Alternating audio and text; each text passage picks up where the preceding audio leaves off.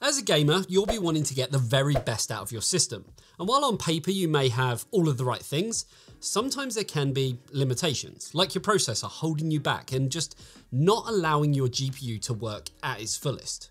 So for those on older hardware, you may be looking to potentially upgrade, especially if you're on an AMD system, where you can simply upgrade your CPU very easily, sometimes with just a simple BIOS update. But AMD have fallen into a bit of a trap of having quite a large product stack where some models are extremely close in terms of specs and performance. So we thought we'd have a look at two of those processors today, with a Ryzen 5 5600 and 5600X, to see really if clock speed on your CPU can actually make a difference for the bottom line of getting the most performance out of your system when it comes to gaming. So in typical eTeknix fashion, we've put them through their paces in 42 games and 3 resolutions to see if paying the extra money for the X variant is worth it. But before we get into that, here's a quick word from this video sponsor. Hello mate, you alright? Yeah, just got all the bits for my banging new gaming PC. Just got to put it together. It's going to be so much better than yours. Oh, right. What did you get then? The latest Intel 12th gen processor, a feature-packed motherboard, and 32 gig of DDR4 memory. See? Miles ahead of yours. You realise that board needs DDR5 memory, don't you? Don't tell me you went and bought the wrong stuff. DDR4 is so 2014. I can't believe you was that stupid. What? No, you're joking. What should I get then? For me, I'd be looking at Corsair's newest Vengeance DDR5 kits. Or, if you're wanting that all-important RGB, then go for the Dominator Platinum RGB. Oh, you are a lifesaver, thanks. But where can I find out more? By clicking the link in the description below, of course. And you call me the stupid one.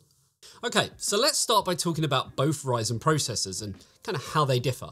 And it's quite an easy one actually, because essentially they are one and the same, with the same 6 cores and 12 threads, the same 65 watt TDP, and based on the same architecture, with the only difference in terms of specs coming by way of the clock speeds.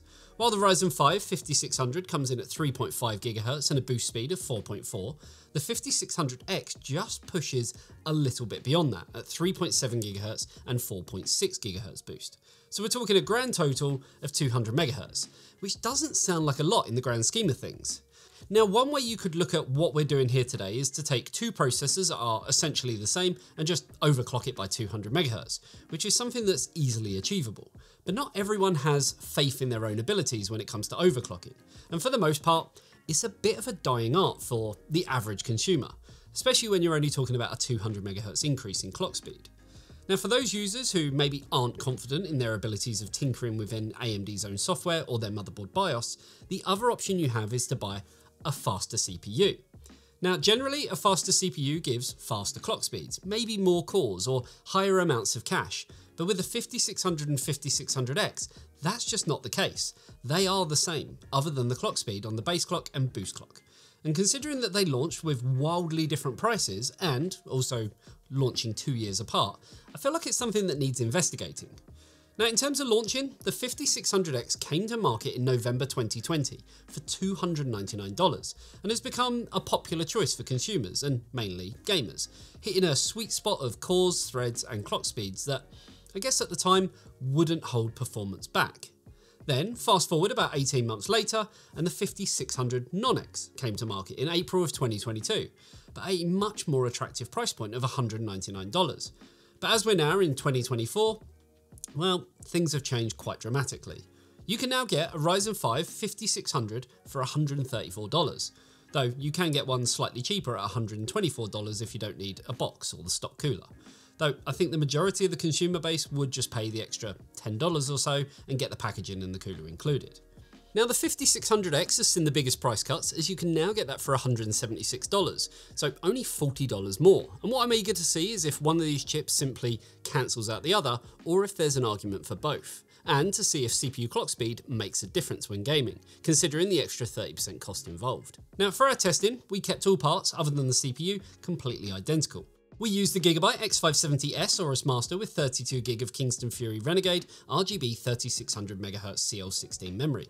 Also, to eliminate any form of bottleneck from our GPU, we're using the Inno3D RTX 4090 iChill X30C, which will help push each CPU as far as they can go at their stock rated clocks. All of our tests were done on the latest update of Windows 11 and with each system's latest respective motherboard BIOS version.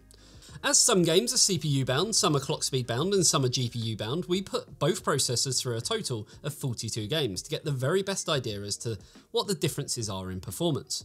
We'll be looking at 16 individual game data charts today before taking a look at overall averages and cost per frame to see what would be the better buy out of these two CPUs. Now, if you do want to see all of the individual charts for all of the games, we will be putting them up on our Patreon, where you'll not only get access to them, but you'll get a ton of other cool exclusive benefits too. And it helps support us like you wouldn't believe. Also, I do want to throw in a little caveat that because these CPUs are so close in terms of specs, only being separated by the clock speed, you still have CPU binning coming into play. Though, in theory, the 5600X should for the most part be faster due to that process. So some of the results may look a bit odd. Due to that, we have verified them over and over and over again. And that's also why you may see higher performance at 1440p in some of the results due to clock speed behavior and limitations of the game, where being clock speed bound can come into play. So no, the data isn't wrong. It's just on occasion being faced with a wall in terms of performance. Also, of course, we factored in margin of error results, and anything that did potentially seem like an outlier was retested multiple times to validate the data. So, with that covered, let's get into those glorious benchmarks. So kicking things off with a plague tale, and at 1080p on the Ultra preset, the 5600X manages to pull 4% ahead, which sounds good, but considering the extra cost involved, it does create an argument that the gain just isn't good enough. Then as we move up in resolution, the margin shrinks to just 2% at 1440p, and at 4K, where we're now GPU bound, both processors come within a margin of error 1 FPS in favour of the 5600 non-X.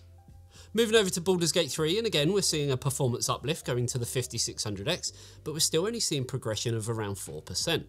So still nice to see, but nowhere near the extra cost involved in buying the X over the normal 5600.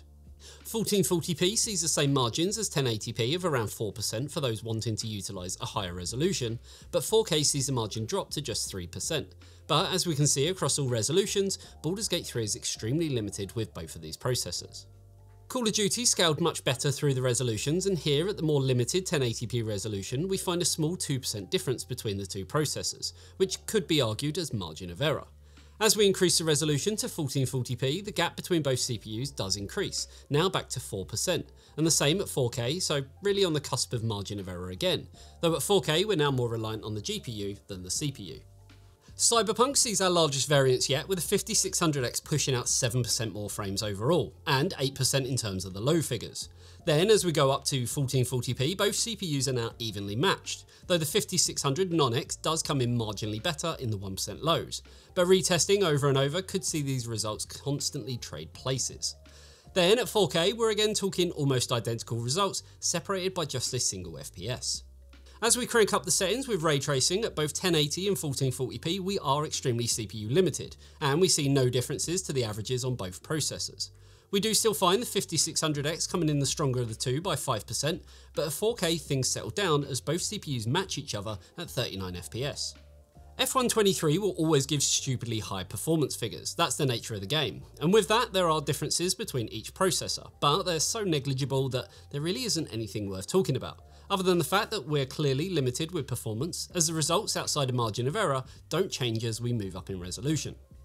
As we move up to the ultra high preset with ray tracing enabled, we start to see some better scaling through the resolutions, though 1080p and 1440p are still very close due to being CPU bound.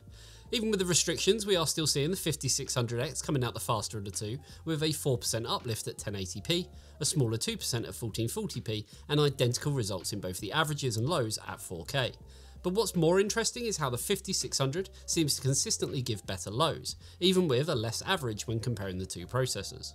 Far Cry 6 also has limitations which you'd only see clear up with a more powerful CPU or an X3D CPU, but does still give data that shows the 5600X is the superior processor due to its increased clock speed. At 1080p it comes in 5% faster overall, while 1440p improves upon that slightly with a 6% margin in favour of the 5600X. 4K then sees things narrow slightly with just 3% between them, but as said, we're still severely bound at every resolution. The limitations still rear their ugly head when ray tracing is turned on, but do scale somewhat through the resolutions, with the 5600X consistently coming out the stronger of the two. Though again, we're only talking around 5% at 1080p and 1440p, and then 3% of 4K, which still doesn't strengthen the argument given the extra cost of buying the 5600X. Hogwarts Legacy saw some gains at 1080 and 1440p at between 2 and 3%, while 4K came in identically with a 1 FPS difference in the lows. So again, we're still being limited quite dramatically. But Hogwarts is quite a CPU intensive game anyway, especially in Hogsmeade, which is the area that we test in. Hogwarts with ray tracing enabled comes in with identical figures at 1080p in both the averages and the lows, while 1440p does see a small variance of just under 5%, so really on the cusp of margin of error. As we move up to 4K, that difference disappears and now comes in identically, but the 1% low figure is ever so slightly stronger on the 5600X. Spider-Man again shows limitations on both processors, though the 5600X still comes in the stronger of the two, thanks to its increased clock speeds. At 1080 and 1440p we see a healthy uplift of 7%, whereas moving up to 4K has that margin increased to 11%, which is definitely closer to where you'd want it to be based on the extra cost that the 5600X warrants over the 5600 non-X. Turning on ray tracing sees the performance drop as expected, but we're still severely limited on both processors. At each resolution, again, the 5600X is a consistently faster processor, where it pushes out 6% more performance at all three resolutions. The only way to break through that barrier again would be upgrading to a 5800X3D or something higher end from either AMD or Intel. Ratchet and Clank is next up, and at both 1080 and 1440p we're severely limited by each processor, though at both resolutions we do see very small variances between each processor.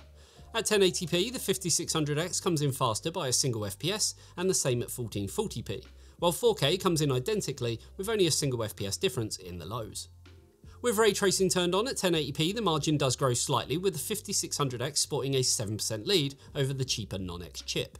1440p still sees the X in front, but the gap has narrowed slightly to just under 5%, whereas 4K sees that margin increase once again, now with 8% between the two CPUs in favour of the 5600X. Lastly, in Starfield, it's a pretty consistent set of results. We're very CPU limited across all three resolutions with both of these CPUs, though the 5600X with its 200MHz faster clocks does edge a 2% better set of results across the board. But at such a small amount, it can be attributed to a simple margin of error win, showing that speed doesn't make that much of a difference, if any, in this title. So I think it's safe to say that the 5600X, while it did show some good uplifts here and there, for the most part we're talking up to 4% in most games that we looked at, which for the extra cost involved, while it doesn't sound like much at just $40, that does equate to an extra 30%, which when you factor in that you'd be paying 30% more to get 4% more performance, the numbers just, well, don't add up.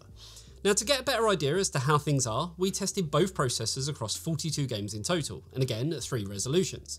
This should give a better idea as to how things are, as some games are CPU bound, some are clock speed bound, and some are GPU bound. So this really just gives a more rounded look at things. It's here where at 1080p we're essentially quite far away in terms of money, as the 5600X comes in just 3% better in terms of performance, but is still 30% more expensive. Though we have recently seen the 5600X drop down to around $155, which makes the argument somewhat better, but still not great. At 1080p, where the CPU is arguably the most important factor, the cost per frame comes in a pretty staggering 21% cheaper on the 5600 non-X, showing that the 5600 is the better value of the two.